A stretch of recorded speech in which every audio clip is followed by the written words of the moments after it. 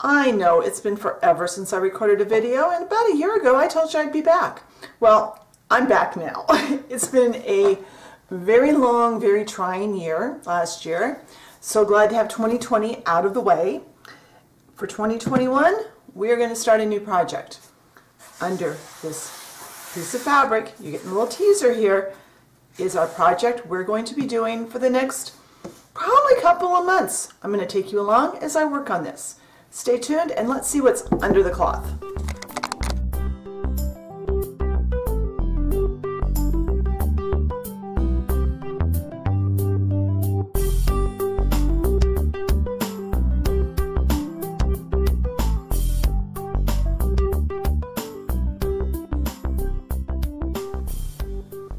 All right, let's unveil this. So we're going to make a dollhouse kit. Over the next several weeks, maybe months, we're going to build this. I'm going to take you along the journey as I start from unboxing this today until the day that we set it up as a completed dollhouse and I furnish it. So let me get this box open and we are going to look at what's inside. All right. Okay, I've cut the lid off the box, so it looks like we are faced with more boxes. So this says, this must be what this contains, I would assume is in here. Looks like dormer, a handy square, tread, arch. Let's open this box up. I'm hoping somewhere in here there's instructions. That would make it easier. If not, we'll just fake it. So what do we got? Yep, that's it. Oh, we got the door. We've got the acrylic for the windows. And yeah, that looks like dormer parts. Okay, awesome. Put this out of the way, hopefully without knocking the tripod.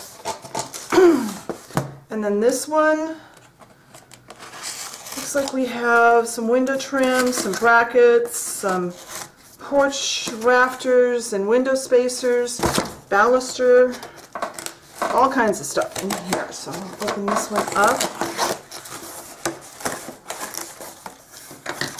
Shingles listed too. Shingles. Yeah, lots of stuff in here. So lots of little stuff. Lots of little pieces in this one. Then we have parts of the house. This one, this kit, the siding is milled in. I think the camera's picking up the ridges there, which I'm kind of anxious to work with. I haven't worked with, like I said, with a kit like this. And set that there without knocking into the tripod. Lots of pieces of MDF, cardboard packing material. Where am I putting this so I won't knock the camera? I'm really out of practice making videos, by the way. So I'm going to dig through here on off camera and see if I can find some instructions, hopefully, and then I'll be back. All right, those were easier to find than I thought they would be. I just lifted up a couple of pieces. So we have our instruction manual, which I need to sit down and read, showing me all the diagrams of all of the parts that are in the kit, step-by-step instructions.